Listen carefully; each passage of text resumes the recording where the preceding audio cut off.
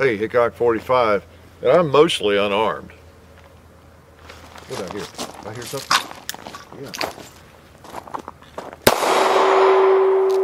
There's another bad guy. And a bad cowboy. I think we're not. We have one more round. Good job. Yes, Hickok 45. It's really better to be, in my opinion, almost armed than to be unarmed. And that might be how I would describe myself if this is all I had. Almost armed. Okay, let's go to the shooting table. Take a look at this thing. All right, this is my gun. I've had it a long time. North American Arms. It didn't come from Bud's. It didn't come from John. It didn't. I didn't find it in the garage. It came from me about 20 years ago. I purchased it. All right. Now, for all you folks who have been asking for a review or a video on a North American Arms mini revolver, I'm sorry we're so late getting around to it. You know, I mean, we eventually get to everything. So I know you must think I'm absolutely crazy because we've had a lot of requests to do them, and I've had this for over 20 years. So go figure. Well, I'll tell you what, the reason, I will figure. Here's the reason. It's really hard to shoot. I know I talk about small guns being hard to shoot, and I'm a fan of small guns. Here's a little P380 car. I can shoot that gun even with my large hands. And so can John. Large hands. But these things, they take it down to a level that is just different. It's extreme. And then this is the 22 Magnum mini revolver from North American Arms, and I have the larger grip on it. These are the grips that came on it and were on it up until about a week ago. I have been putting it off mainly because I can't shoot the thing, really. It's almost impossible to get your hand on it and shoot it. And whenever I think about it and hear your requests, I would see your requests, yeah, we ought to get that out and do a video. But man, I don't know what I'm going to do. It's just going to be a demonstration of how you can't shoot the dumb things. If you have hands that are reasonably sized, large hands at all, it's really hard to shoot. I mean, boy, you've got to, I figured out how to do it, but it's really, really difficult. And it makes it basically, talk about being almost armed. You really are virtually unarmed with it without this grip, if your hands are as big as mine, okay? There is a limit to how much a person can adapt or adjust to a small gun. But I have seen these grips, I don't know, 20 years. I've just never had one, and I never see them for sale anywhere that I noticed. And I finally said, I got to order those stupid things. So I went to the North American Arms website and just ordered a set of them. And I installed them last weekend. That's why we're here, okay? Because now you can actually grab the gun and you can hold it and shoot it. Now it makes it bigger though. So then you don't have a miniature gun anymore. But the way they work is you take these grips off. I'm not gonna, it would take a little time. I don't need to do that. Maybe someone else has a demonstration of how to install them and take them off or whatever, but I guess we could do that sometime. But you take those off and you put little plates there. You can see the tops of them in their place. And then you install this, and you got push buttons there. If you do it right, and it folds up like that. And then it is pretty small, and of course it would fit in your pocket.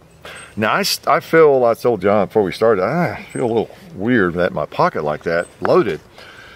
But that's what they're designed for. And there are some safety issues here, or precautions and things. One of them is, of course, when you have this closed up, the trigger guard, the trigger is a holster essentially. Okay, so it covers the trigger. Then also, you've got a single action. That hammer has to be cocked all the way back before you can fire it. And of course, you can't fire it if you can't get to the trigger, right? Like it is. There you go. Carry it like that, cocked. Now, theoretically, that would be not totally unsafe, but it would be unsafe, I would think. So you've got to get that out of the way so you can get to the trigger. You wouldn't cock it with it closed up like that. I was just showing you that, okay? So you got a long hammer pull and all that. And then also, before I unload it, there's a notch between each cylinder, if you notice that, or each chamber. You see that notch? You have that with some of the old percussion revolvers. So you can turn that to where, and get the hammer, you got to pull the trigger to do it. So you got to be careful. Okay, now it's resting in that notch between the cases. So if you drop it or take a hammer and hit the back of that hammer, it's not going to fire. All right, so that's pretty safe. And then you close this up And that should be safe to carry just about any way. All right, you still want to be careful. All right, so the North American Arms mini revolver, that's what this is. And I'll show you how you reload it as I gab a little bit about these things. You push on the little rod there, the end of it. It's got a little button. You pull it out, okay? And then the cylinder basically just falls out. And now if they're stuck, which they typically are, use this to just punch them out, okay? So as you can see, a speed load is out of the question with this thing. It'd be tough to do rapid fire with 10 rounds, wouldn't it? Okay, so then you reload it, and you have to have the cylinder out to load it. So you think old Colt single action is slow to load. This baby, you got to take the cylinder out. Now the old Smith & Wesson revolvers were kind of like that from back in the 1850s. You know, they came up with the first 22 caliber cartridge and the little revolvers back then. And it was a little bit like this. You took the cylinder out. Of course, they were tip up and all that, but you had to take it out to reload it. Now, and be careful, I got a loaded cylinder here. Sometimes you got to just move that hammer a little bit, get it in there, and then pop this back in. Remember, it's a single action, so nothing's going to happen if that hammer is not cocked. That's one of the differences for those of you who are kind of new to firearms. With a single action, you're in pretty good shape if that hammer is not cocked. All right. Now, if it's resting against a round and then it gets hit pretty hard, you know what can happen. We've demonstrated that. We've demonstrated a lot of stupid things, haven't we? Let's see. Now, be careful. Get the jacket around a little bit. This is the kind of thing you just very carefully load it, take your time, and you make sure you point it in a safe direction as you're making certain that hammer is on that in the notch between the cartridges, because now I've got live rounds in there, see? So it's even more important. All right, so it's resting not on a cartridge, which, rimfire 22 Magnum. Okay, now I would suggest, I'm not seeing anybody explain how to do this or anything, but you close it up, push the buttons, and I would just keep my hand back here away from the muzzle and just push it down, into it. Keep your hand, obviously some of your first inclinations are grab the gun, have your hand in front of the barrel and all that. You don't want to do that. Okay, so now the trigger's covered up, hammer's not cocked, it's resting in a safe place. So it should be safe to carry it almost however you want it to. All right, so that's your choice though. I'm still not 100% crazy about the configuration, but that's it. All right, North American Arms. Again, these came around in about the early 70s, I think. The company, they've changed names, or they've had trouble, I think, over the years, off and on. But they come back. I think they start out under a different name. Were they from Provo, Utah, or somewhere? And then Freedom Arms, I believe I read, actually designed these things. And if you know about Freedom Arms, they are famous for these high quality single action revolvers.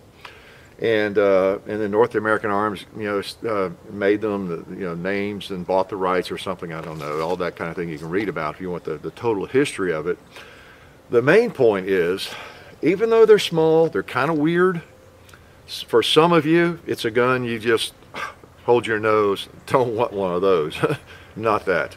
I was telling John, they remind me a little bit of the Bond Arms Derringers. That's another firearm that not a lot of people maybe, well, a lot of people do buy them, they're pretty popular, but a lot of people also would not want one because they, 2 shots, yeah, okay, not a serious gun or whatever, but those things, you recall in our video, I was praising the quality of those things, and I did. I still got the Snake Slayer. I like it. I'm gonna hang on to that because they're so well made. They're neat.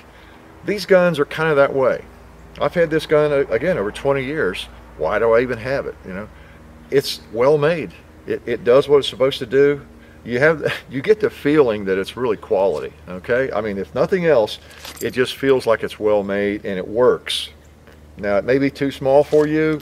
You might not like the action at all. There's lots of reasons not to like it, but it does seem to function well. It always has, and it appears to be well made. I'm impressed with them, I'll have to say. It is kind of weird now. For the first time in over 20 years, I can actually get a grip on one of these things. Whoa, gonna shoot back. Yeah, That little grip is a lifesaver. I think it kind of shoots below. Got it on the bottom. It shoots a little bit below point, or shoots low for me, is what I'm trying to say. Yeah, you got to hold up, at least with mine. There we go. 5 shots. That's what you got. Now, it's like a black powder weapon, because you know, once you fire it, you got some work to do, don't you? You got some work to do to reload it and all that. So make sure you never get into an engagement with more than 5 bad guys. That's be my advice. We'll load it once more. I really feel bad about it so long getting this thing out. We've teased you with this. It was in one of the rapid fire videos. It was under the hood, if you recall that video. Where I don't know what that part of the car engine was, but we had one lying in there for those who've seen the rapid fire, and everybody should have seen those. And then in the 500 Magnum, Smith & Wesson Magnum, I believe it was on the table with the 500, you know, Magnum revolver. So millions of you have seen this revolver, okay? You've just not seen a video with it. You've not seen me shoot it. All right, so we're clear. We've shot them all. Let's open her up. Again, this is the reloading process. Pull that out. Cylinder comes out.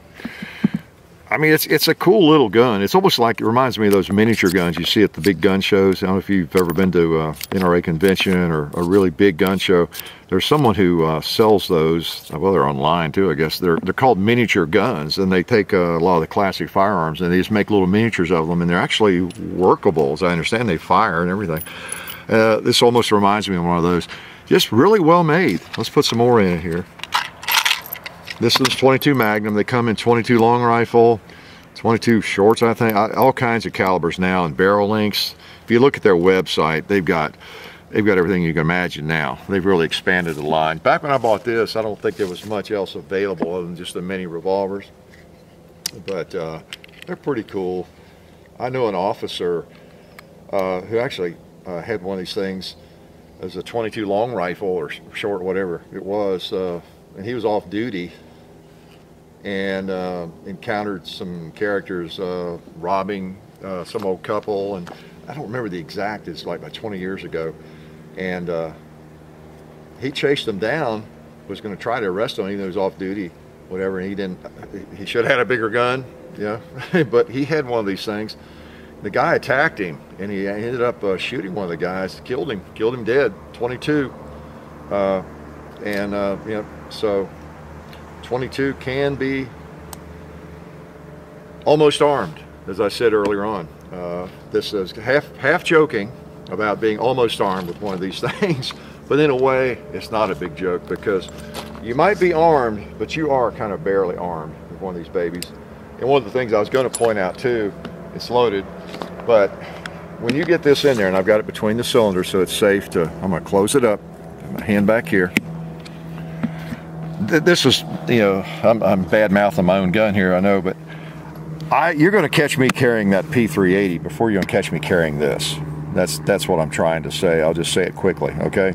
You're going to catch me carrying probably even a J-frame before I carry this, all right? You know, so to me, it's only shootable when you get this grip on it, and when you get this grip on it, it's not all that much smaller than some other much better choices, okay? But it's cool. It's cool. I think some people collect these things, and they may not even shoot them. So when you pull, you don't have to push the buttons when you open it up, so it's easier and safer to just open it up. Well, let's take a shot at something here. Oh man, I ought to shoot at the gong, I guess. Let me shoot at it. Now, it shoots low, so I'll hold high. Might not be able to hear it if we hit it.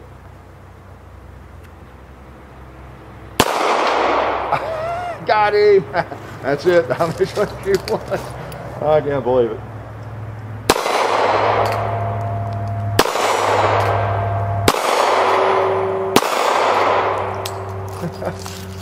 Very shootable. If you think that's something that you want, have at it. They sell a ton of them, apparently. You see them in all the gun shops. And I don't know why, I just had to have one, you know, 20, 25 years ago, whenever it was.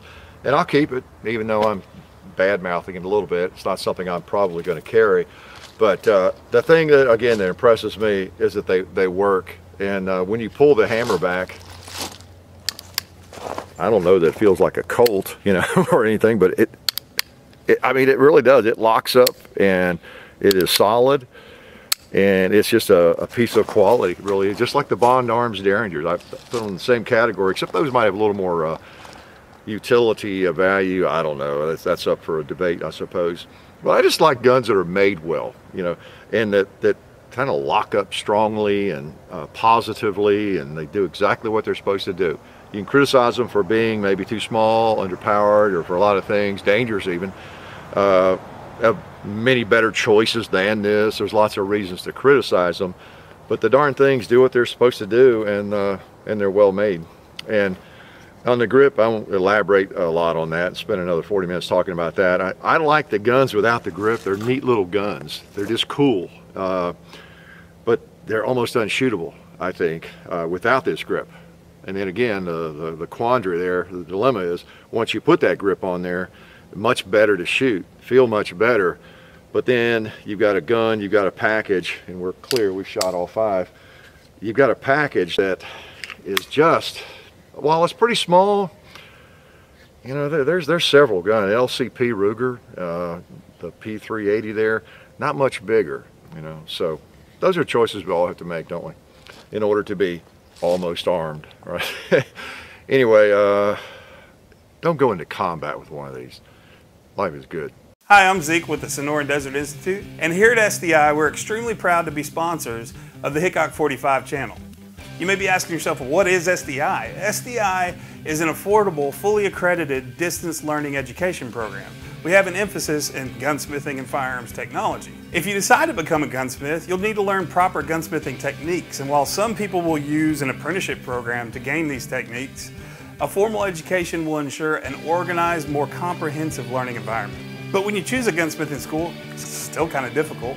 So it's very important that you choose a gunsmithing school that meet the following criteria. First, look for a nationally or regionally accredited program. And whether distance learning online or through a brick and mortar ground program, a gunsmithing program should always have a hands-on element. And finally, make sure you look for a school with high student satisfaction. Find reviews online, check out its Facebook or other social media, or get on the same social media sites, find some alumni, and ask to speak with them about their experience. And while we're not at SDI today, I do have some of the firearms I've learned to work on and build myself through the SDI program. So let's go take a look at them. Okay, maybe not. We'll just get seriously. Can I not get a chair that fits me? I'm a big guy, dude. So I guess back to what we were originally talking about. Above all else, find the school that's right for you. It's not always going to be the distance education programs or the brick and mortar ground schools that are for everybody. Just make sure you do your research on multiple options before you make that decision. But if you want more information on our gunsmithing school, just go to www.sdi.edu or call us at 1-800-336-8939.